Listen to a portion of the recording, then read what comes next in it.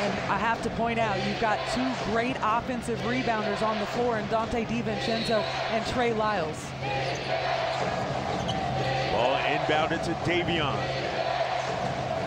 10 on the clock, guarded by Tyrese. Damian bottled up in the corner.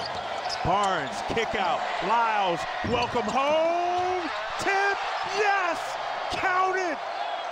Damian Jones with .2 on the clock. Yes, sir. What a moment for Damian Jones right there. I was talking about the offensive rebounding from the smaller positions, but the way that Damian Jones went to the glass, followed that play on that last one, he gets the putback. Take a look at this play again.